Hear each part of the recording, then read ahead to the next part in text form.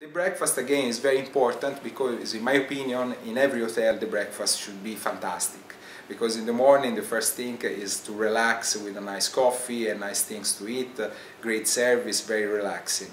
And we serve around an oval table, common table, where all the guests they can sit all together if they want, or otherwise we have another room where they can have their own tables. But I have to say that the common table is a great success, because the people they share their experience about their stay in Florence, about their stay at JK, which, if you think about it, could be also, if you have an hotel which is not great, could be also very dangerous, no? Because they can start to complain, no, my room is not nice. I have to say, it's horrible too.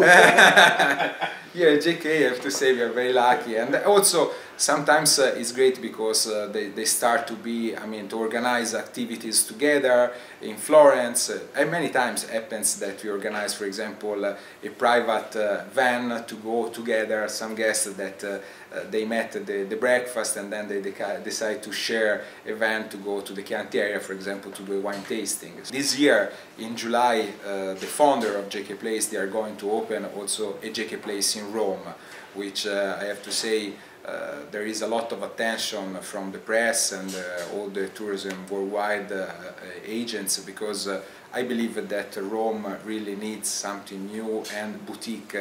So a JK in Rome will be also easier for me, because every time somebody comes to JK Florence always say me, suggest me something to stay in Florence, and it's very difficult to say, because people that stay with us, it's difficult to suggest an hotel, no? Because they expect something as JK.